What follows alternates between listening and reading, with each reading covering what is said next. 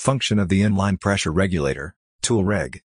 The compact preset pressure regulator Toolreg has been designed especially for operations of pneumatics tools. Its light and sleek design permits space-saving installation directly at the consumer. The Toolreg serves not only to protect components and users, but also as a wear-reducing component for tools. When the regulator is supplied with compressed air, the air flows through the open valve seat to the consumer.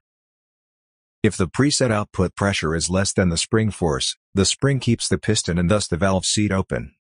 When the output pressure was reached, for example by the stopping of the tool, the force of the air pressure presses the piston into the valve seat and the regulator closes. When the work continues and thus causing air consumption, the valve seat opens and air flows to the consumer again. The output pressure remains constant at the selected pressure. A special feature is the venting on the output side. When the supply pressure is switched off, the inline pressure regulator Toolreg vents automatically to avoid possible work accidents, for example with nailers.